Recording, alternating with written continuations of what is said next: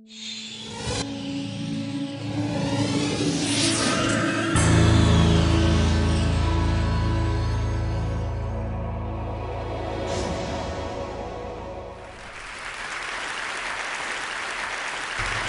want to talk to you today a little bit about predictable irrationality.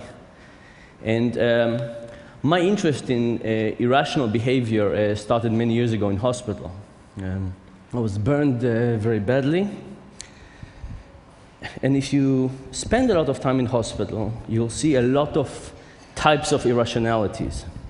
And the one that particularly bothered me in the burn department was the process by which the nurses took the bandage off me. Now, you must have all taken a Band-Aid off at some point, and you must have wondered what's the right approach. Do you rip it off quickly, short duration but high intensity, or do you take your Band-Aid off slowly? You take a long time, but each second is not as painful. Which one of those is the right approach? The nurses in my department thought that the right approach was the ripping one. So they would grab hold, and they would rip, and they would grab hold, and they would rip. And because I had 70% of my body burned, it would take about an hour. And as you can imagine, I hated that moment of ripping with incredible intensity. And I would try to reason with them and say, why don't we try something else? Why don't we take it a little longer, maybe 2 hours instead of an hour, and have less of this intensity? And the nurses told me two things. They told me that they had the right model of the patient, that they knew what was the right thing to do to minimize my pain. And they also told me that the word patient doesn't mean to make suggestions or interfere or... This is not just in Hebrew, by the way, it's in every language I've had experience with so far. And you know, there wasn't much I could do, and they kept on doing what they were doing. And about 3 years later, when I left the hospital, I started studying at the university.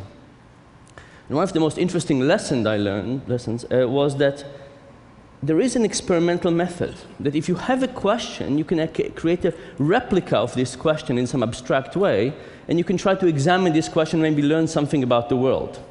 So that's what I did. I was still interested in this question of how do you take bandages of burn patients. So originally I didn't have much money, so I went to a hardware store and I bought a carpenter's vise. And I would bring people to the lab, and I would put their finger in it, and I would crunch it a little bit. And I would crunch it for long periods and short periods, at pain it went up and when it went down, and with breaks and without breaks, all kinds of versions of pain. And when I finished hurting people a little bit, I would ask them, so how painful was this, or how painful was this? Or if you had to choose between the last two, which one would you choose? I kept on doing this for a while. And then, like all good academic projects, I got more funding. I moved to sounds, electrical shocks. I even had a pain suit that I could get people to feel much more pain. But at the end of this process, what I learned was that the nurses were wrong. Here were wonderful people with good intentions and plenty of experience, and nevertheless, they were getting things wrong predictably all the time. It turns out that because we don't encode duration in the way that we encode intensity, I would have had less pain if the duration would have been longer and the intensity was lower.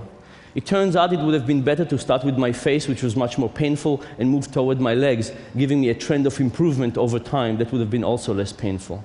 And it also turns out it would have been good to give me breaks in the middle to kind of recuperate from the pain. All of these would have been great things to do, and my nurses had no idea. And from that point on, I started thinking, are the nurses the only people in the world who get things wrong in this particular decision, or is it a more general case? And it turns out it's a more general case. There's a lot of mistakes we do. And I want to give you one example of one of these irrationalities, and I want to talk to you about cheating. And the reason I picked cheating is because it's interesting, but also it tells us something, I think, about the stock market situation we're in.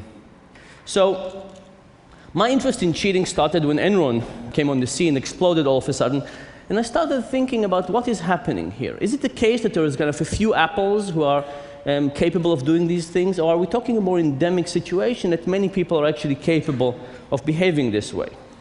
So, like we usually do, I decided to do a simple experiment, and here's how it went. If you were in the experiment, I would pass you a sheet of paper with 20 simple math problems that everybody could solve, but I wouldn't give you enough time. When the 5 minutes were over, I would say, pass me the sheets of paper, and I'll pay you $1 per question.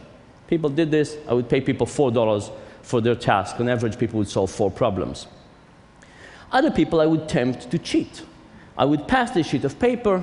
When the 5 minutes are over, I would say, please shred the piece of paper, put the little pieces in your pocket or in your backpack, and tell me how many questions you got correctly.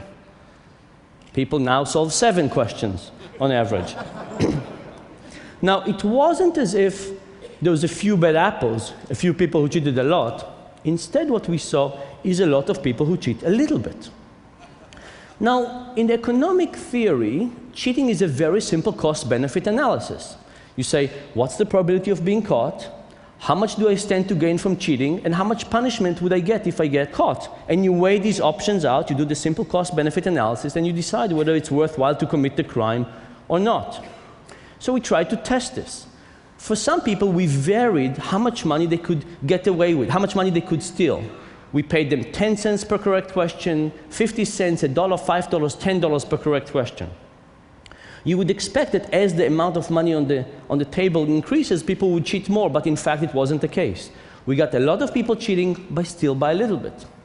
What about the probability of being caught?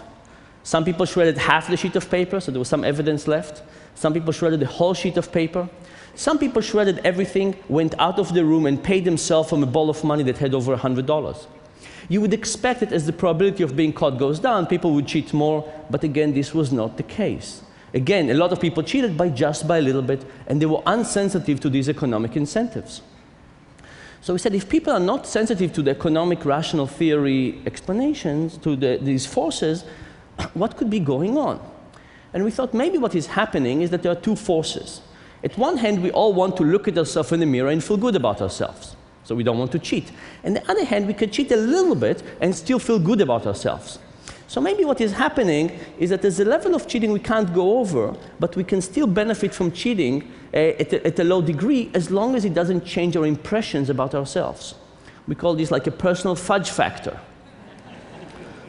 Now, how would you test a personal fudge factor? Initially, we said, what can we do to shrink the fudge factor? So we got people to the lab, and we said, we have 2 tasks for you today. First, we asked half the people to recall either 10 books they read in high school or to recall the 10 commandments. And then we tempted them with cheating.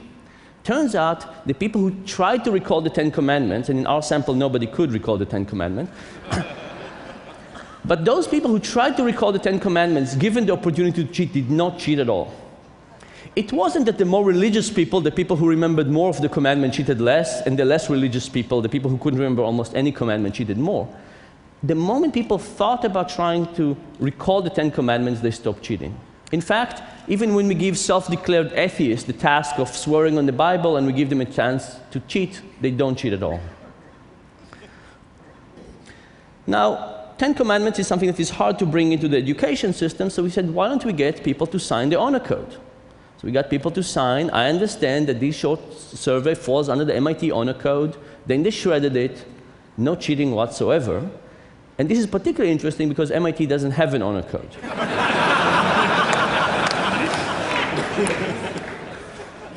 So all this was about decreasing the fudge factor. What about increasing the fudge factor?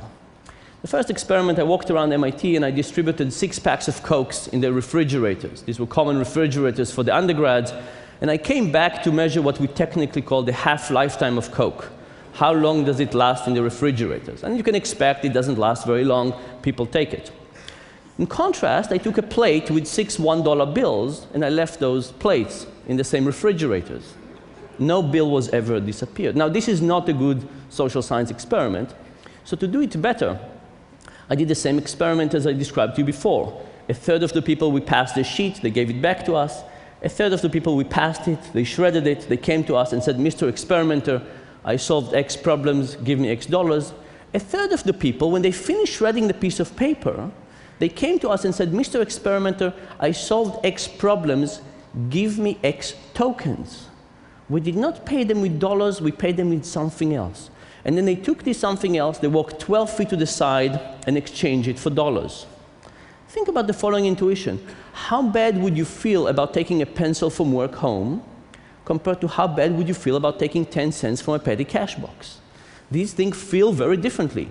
Would being a step removed from cash for a few seconds by being paid by token make a difference?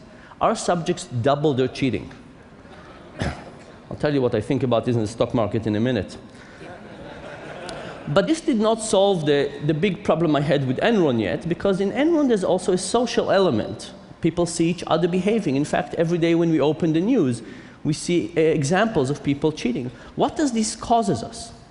So we did another experiment. We got a big group of students to be in the experiment, and we prepaid them. So everybody got an envelope with all the money for the experiment, and we told them that at the end, we asked them to pay us back the money they didn't make. Okay?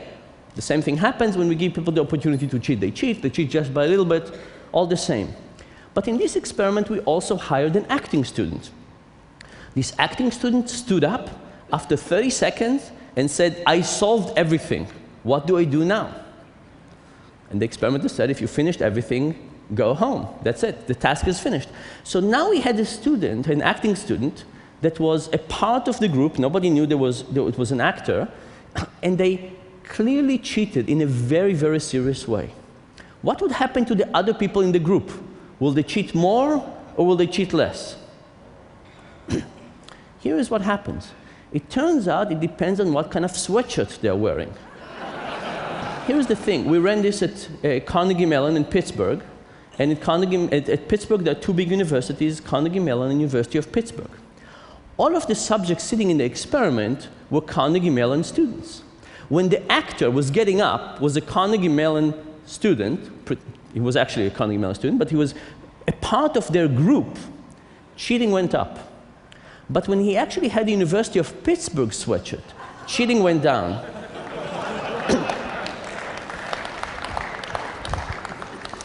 Now, this is important because remember, when the moment the student stood up, it made it clear to everybody that they could get away with cheating. Because the experimenter said, "You finished everything, go home," and they worked with the money. So it wasn't so much about the probability of being caught again, it was about the norms for cheating. If somebody from our in-group cheats and we see them cheating, we feel it's more appropriate as a group to behave this way.